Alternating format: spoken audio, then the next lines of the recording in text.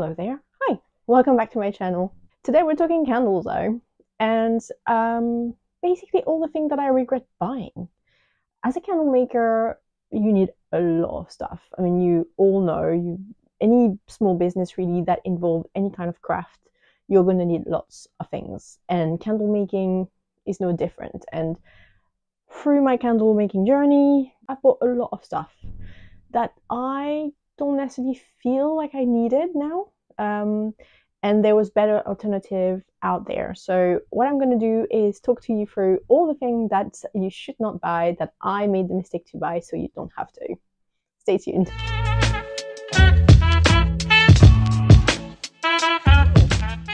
Let's dive right in. Yes, so this is a thermometer. And this is specifically supposed to be either like a candy thermometer or a candle wax thermometer. It felt like a good idea at the beginning. Why?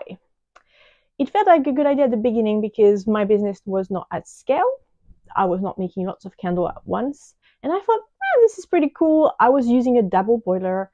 And at the time I thought, this is really easy. I'm going to get my picture. I'm going to be able to clip it on the side like so, and it's going to be so great because it's going to be so easy to read the temperature rather than having to do it. Wrong, wrong, wrong. This is not something that is scalable for the business. The temperature is not really accurate. This is definitely not something I would do. Second thing that I made the mistake buying, thinking it was a good idea, so please don't do it. A plastic pitcher. So why did I think it was a good idea in the first place? I'm thinking, first, it's cheap, way cheaper than the one that I could see like using aluminum, and I was like, yeah, cheaper. And I thought, oh, this is really good. Like this thing is gonna help me make less of a mess, to be able to pour in my mold or in my jar more efficiently. I didn't think for a second that this is only a 1 liter pitcher, that this was going to contain what, 3 candles of my smaller one, and then maybe like I can't even pour like my big butt candle with this. Like this is not enough wax in there, so not scalable. But also I melted so many of those with my heat gun that you can see here behind me, because you want to remove the excess wax that is around it. If you're using fragrance, you're going to have to go at a higher temperature to get the fragrance gone. And how many did I melt? I think too many to confess, I'm afraid, but this was not a good idea. Also, when you're starting off using a double boiler method, I used to put like this directly into the water of my pan. It's really slow, like much slower. Like the plastic doesn't diffuse the heat as much as a metal pitcher does. So please don't do it. Instead, this is the best option. So you've got various sizes. This is a smaller format. You can see behind me here, I've got a collection. I'm still using my plastic one. You know, it's here. I paid them. I'm going to use them until they break. I'm not going to waste money either. You know, it's there. But I don't think it's, like, looking back, I would probably just buy all metal pitcher, because it just doesn't make sense. So this is better.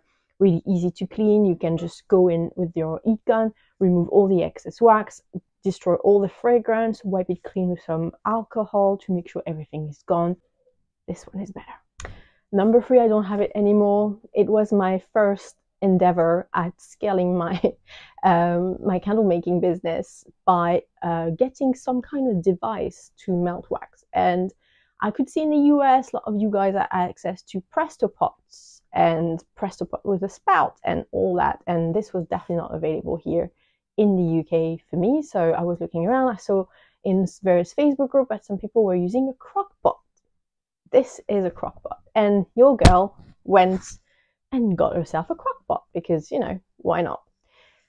So in retrospect, it was definitely a bad idea, because again, I was looking to scale my business, but didn't really visualize success for myself. I went and thought, oh, it's going to be better than my double boiler and having a 2 liter pitcher on a pan with water in it. It was definitely better than that. It would contain probably up to 3 to 4 liter of kilogram of wax, so that was quite good in terms of bigger, definitely that.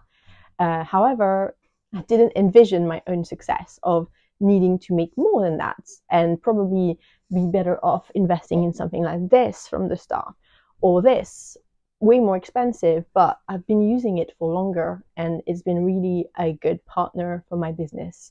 The crock pot was very slow to melt. It took forever, even on the highest setting. It's a slow cooker basically, so it's not made to melt wax. It was very hard to get the wax out.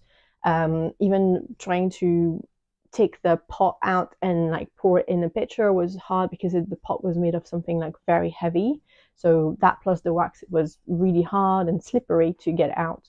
So not a great idea. In retrospect, always set yourself up for success, even though it feels like you're spending way too much money on something. I swear to you, this is going to be worth it in the long run if you're committed to do it and to make it a viable business, of course.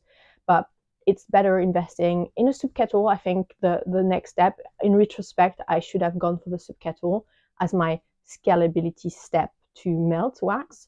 And then having my big melter was a game changer as well. Don't make my mistake. Think about your success and visualize your success first, and don't think, oh, for now it will do. No, because you're going to actually spend more money by buying something that is not going to be helpful for the long run. Those were the things that I wanted to share with you today. Let me know if there was anything that I missed that you feel as a candle maker or small business owner that you did get that was absolutely useless. Please share that in the comments. As usual, don't forget to subscribe and like this video. And yeah, let me know what you think in the comment. Maybe you fully disagree with me and let's talk about it. All right, I'll see you very soon for a new video. Bye-bye.